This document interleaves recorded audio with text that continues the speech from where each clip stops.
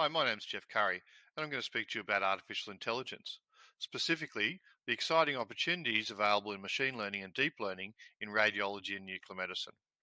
It should, however, be kept in mind that the artificial intelligence is a very broad area and applied to a lot of parts of our daily lives. It's almost impossible to navigate yourself around the city without actually experiencing something that is driven by artificial intelligence. And the airport has an amazing array of artificial intelligence applications. Boardrooms and office blocks across the globe have artificial intelligence built into daily activities. And you can't even avoid artificial intelligence when you go to the coffee shop.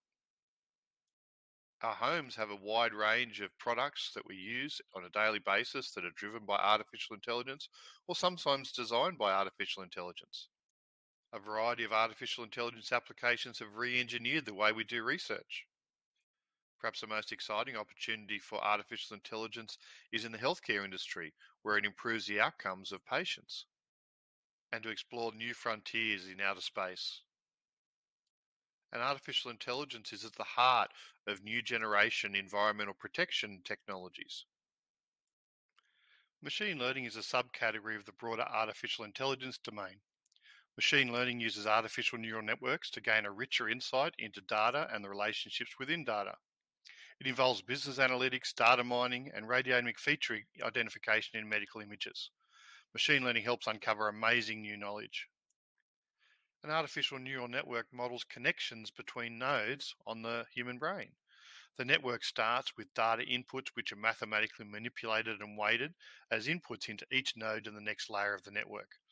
More nodes and more layers mean more complex neural networks. The network is trained to optimize the number of correct answers. Once it's trained and validated, the neural network can be used for problem solving. So what does that look like? It's pretty simple, really.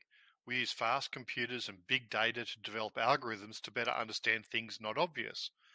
This could be all the data from medical records for patients with a specific disease, for example. The outcome might be a simple app for mobile phones to predict health events, or virtual algorithms that a doctor can run to help manage patients' health. Deep learning relates to more complex problems and richer data that requires more complex neural networks. So the neural network has more nodes and more layers, which gives it its depth. So we call it deep learning.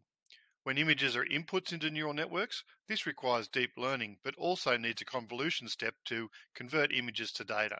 These are called convolutional neural networks. Convolutional neural networks could be used to interpret simple images like dental x-rays or chest x-rays, or they could be used for complex three-dimensional datasets associated with MRI, CT, and nuclear medicine.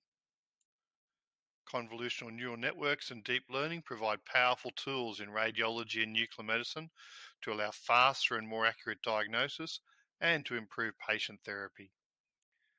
Perhaps the most important application of deep learning in nuclear medicine and radiology at the moment is for object segmentation, which allows identification of lesions of interest, but also extraction of deep radiomic features.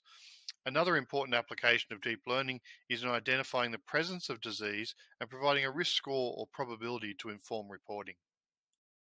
That brings us to the end of a basic and very quick introduction to artificial intelligence in radiology and nuclear medicine. If you want further details or deeper information, feel free to hit my playlist on YouTube, where there's a whole raft of information available there.